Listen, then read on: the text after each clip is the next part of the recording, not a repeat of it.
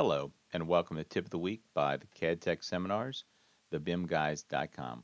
You can find out more about our company at thebimguys.com. We do training, support, and implementation for Revit, Navisworks, and AutoCAD. In this video, we're going to talk about placing piles and then how to quantify those piles using some different tools. So first of all, you'll see here I have some grade beams, and I'm going to go back to my plan view here. I've got a top of footing, and I've put in some grade beams, as you can see here. They're just concrete rectangular grade beams. I set up a pretty standard grid so we can verify the numbers quickly as we place them in. And now I'm going to go to my south elevation and just verify. You see I have my foundation on my grade beams, and it's at top of footing. And then I come down here and you can see we have the top of pile. So where you put these things and how you put them in is fine. I'm putting my emphasis now on placing the pile. So I'm going to go back up to top of footing, and what you see is we're kind of above where we need to be. So I'm going to create a new view. I'm going to go up top to views. I want a new plan view. I want a new structural plan, and I want that based on what? Top of pile. So I hit OK on that. So now where we're standing is on the level top of pile. You can see it right here.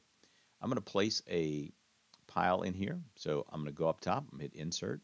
I'm going to use the new load Autodesk family from the cloud. I'll type in pile, and I'm going to scroll on down, and you see we have this steel pile here. Now, you could represent this as concrete or as steel. You can just change the name or just use it as is.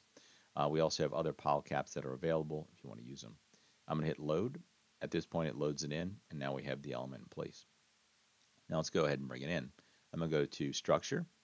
You could use a column tool or an isolated footing. So I'm going to use the isolated footing. I fire this up, and Revit comes in and says, okay, I'm going to place this pile. It's a 12-inch diameter. I can drop it down, change it to other diameters, lengths, etc. Now, by default, if you hit edit type, you notice it has a 6-inch embedment. So I'm going to fire that up first, and we'll see what happens. If I come down here and I place this pile, I just placed it, and now I'm going to go back to my south elevation. When you see the south elevation, you'll notice that the pile is actually embedded. And if you were to check that number, it's actually 6 inches. I hit edit type, and you'll see the embedment is 6 inches. Now, if you wanted to just zero this out, you could zero it out, and then that pile will sit, instead of 6 inches above the level, it'll actually zero out. Again, this is up to you. Notice it's not embedded anymore on how you set that pile, but I want you to note that there is a variable that lifts it above and below the actual level. So now we have that understood. Let's go back to our piles. If you don't see them, don't panic. We'll go down here and set it to wireframe. Once we can see them, now I'll go ahead and place another. I'm going to grab the pile, and then I'm going to hit this tool up top called Create Similar. It's going to create the same element, and I can place it at this intersection. If you want to place more in between, here's an easy trick. Place as many as you need. Let's say I need 4 or 5 intermediaries. So I place them, and instead of trying to place them all exact, you could come in here and put some grids. But another trick would be to use the dimension tools. If you pick a dimension from the center of the grid here to the grid here, and then I pick on the actual piles, what this tool is going to do, it uses the 2 outside witness lines as anchors, and then when you place it and you hit equal, all the internal ones the intermediaries will actually equal out. So now you can see they're equally spaced. If you don't like the way it looks, just come over here and change the equality text to a value, and it'll tell you what they are. So you can see how that's assessed. Now, if you had to make a change, you could quickly come in here and delete one of those elements, like so. Then grab the grid again, hit equal again, and you'll see it resorts them. So a quick way to make adjustments, and notice that was real easy to do, and we're letting Revit do the math for us. So that works out nice. If you're coming from the AutoCAD world, if you had to put more of these in, you could grab these. I'll use filter, and I'll uncheck the actual framing, and I'm going to copy these down. I'll go ahead and hit the copy command.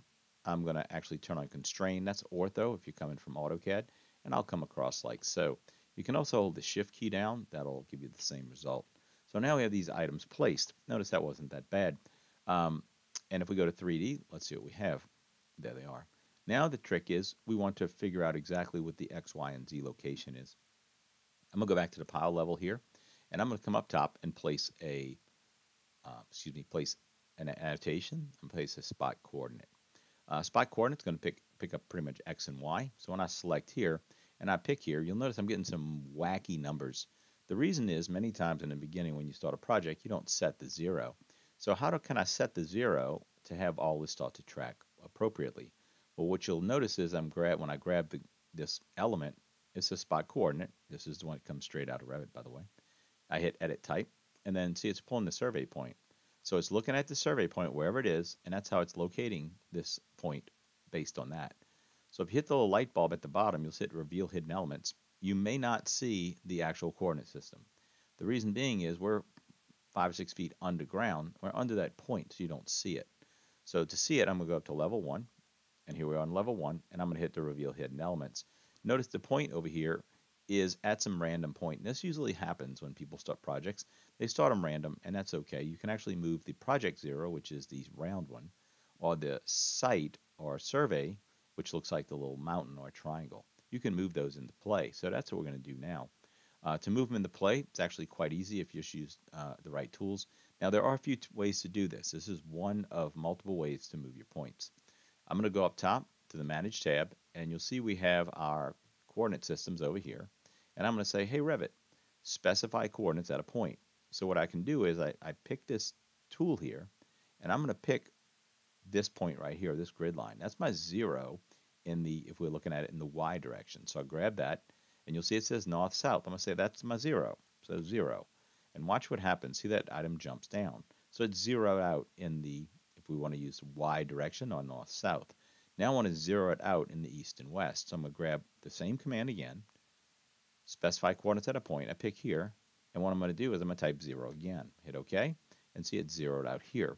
So now we got a x0, a y0, and let's verify. Let's look at our south elevation. And our south elevation, if we hit reveal hidden elements, you'll see that there it is, and it is at 0 in the z coordinate. So that is all queued up, nice and neat. Let's see what it's actually done for us. I'm going to turn this off here and go back to our pile plan. Notice when we zoom in on that annotation, notice it's 0 in the east, west, and it's north, it's 60. And if we come over here and pull an overall dimension, which I will do right now from the grid here to here, we drag it out, notice it's 60. So that is how we can zero that point out.